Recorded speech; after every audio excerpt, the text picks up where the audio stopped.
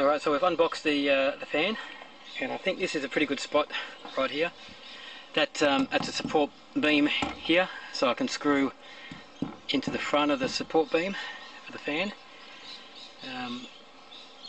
I'm only going to do one thing, so I'm going to see if I can bend these down flat.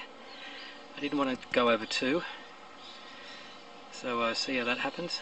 And most people are going to use jigsaw. I'm going to use a chopper. I've got a blanket there. I shouldn't have put the tape on there, didn't need it. Anyway, let's chop.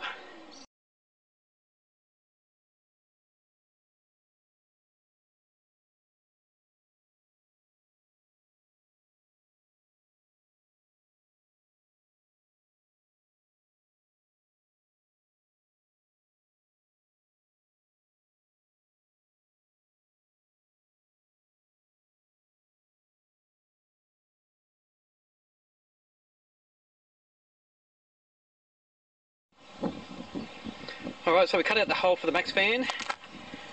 People love calling it Maxxairfan, so I'll call it Maxxairfan. Put some cold gal around there, some edge primer. That should be fine. I knocked down these. I'm not sure if it's going to be better or worse than what other people do. It's got the main support here, so that's strong. Clean up here a little bit, and we'll see what we can do.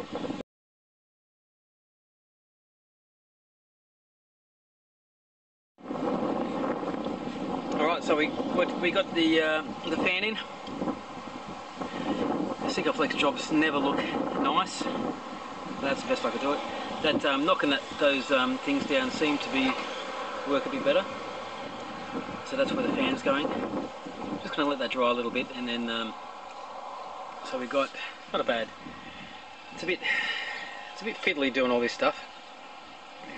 I've got the panels on. Got the fan cut out. I think I will get two more panels down the back, across there, and then I can get a different fan for the shower and toilet. I think the shower and toilet is going to be straight across there. I think that's going to work out perfect. And the aircon, need to see how big the aircon is. Let's have a look inside for this cutout. Yeah, you can't.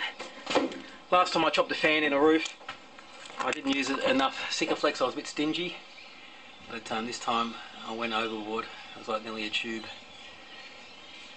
Better be safe than sorry. Alright, not too much progress yesterday. I've got the solar panels on 2 by 160 watters. They're the Voltex ones. They fit perfect between the gutter channels. So if you're looking for solar panels that fit perfect, there's the existing mounts. If you put the bracket, the 25 by 50 bracket, aluminium bracket, bolted to here, your solar panels will fit perfect across the front, side by side. A little bit of rain last night, so not really a test of any leaks. I did have a tarp over this part, but it's not too bad. Nice fan. Expensive, but it is nice.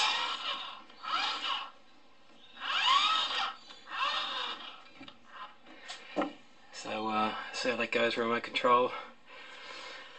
12 volt fan. So that's a temperature fan. You adjust it. Obviously, people have seen about them if they know about camper vans or whatever. RVs. It's got a thermostat in there. Automatically opens and gets the hot air out. So I worked out I could fit 2 more panels on the back, so make it another 320 watts, so 640 watt all up. And from calculations, that's about just under 50 amps. Some people say it's more, but they're never going to put out 160 watt during the day. So you know, you take at least 10% off. So my I've got a Renault Renogy DC to DC with solar charger, and that takes 50 amp maximum.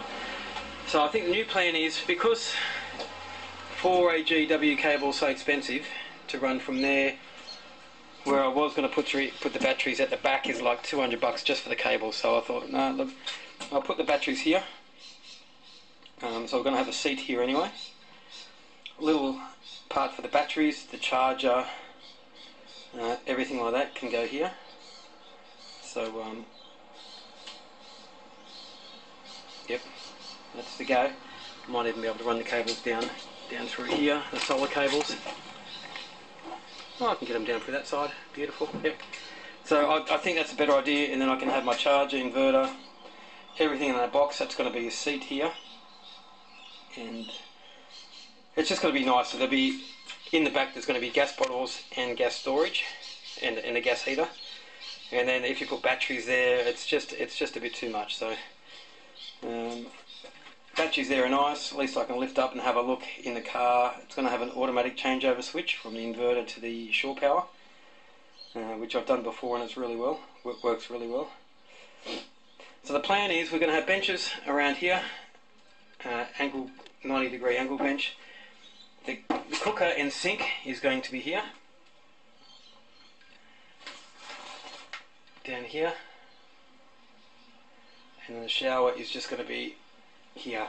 I'm not sure how big showers normally go in RVs, so I'll have to take a look. I think I've done about 800 by 800, but that may be a bit big. So I'll have to 800 by 700 maybe, and then a big queen bed in the back. The young fella's going to have a bed, so this bench in the corner here is going to be flat, so the sink tap and everything folds down, so we can put a mattress on top there so he can sleep there.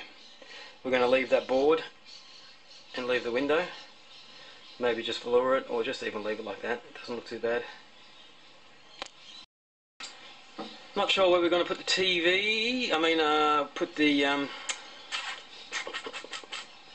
Put the window.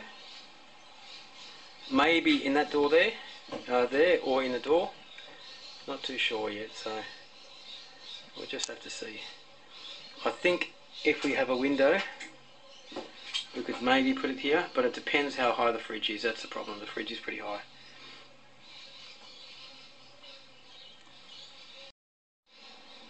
So I'm just waiting for some bits to come in. I ordered 2 tanks from Atlas Tanks in Queensland for the grey water and fresh water, 120 litre and 110 litre. So this is an extra long wheelbase, so we can get the bigger tank at the back. I looked at all these other tanks. They just don't fit. They're just the wrong size. They don't fit anywhere. Yeah, I could have got away with 50 litre tanks, but then you'd need 2 of them. You've got to plumb them up, then you've got to make brackets for them, and they still don't fit properly. These are custom tanks, including shipping was about $900 from Queensland, which isn't bad, and these are big custom tanks. Nice. So the grey water is coming under this side, driver's side, and the other tank is going to go under the back. I'm not going to show you, but there's heaps of room under there between the diff and the spare wheel. So I think we're still working it out. I think the gas bottles are going to be here. Maybe the cutout's going to be in here somewhere. And then the gas water heater is going to be there. Or I could put it up there in that corner bit, but I think here's going to be better.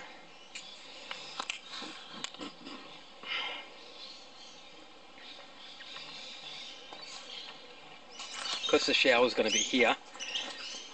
Can't really cut too much away from there. Alright, so what we've done, we've taken out the roof lining up the front here, and we're gonna put foil sound deadening all up through there. It's pretty quiet as it is, but and got to clean the roof anyway. So we've pressure washed the roof.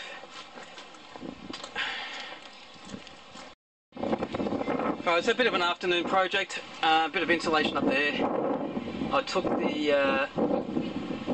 the interior cover out anyway to give it a gurney. It was a bit dirty, so that sticks up nice.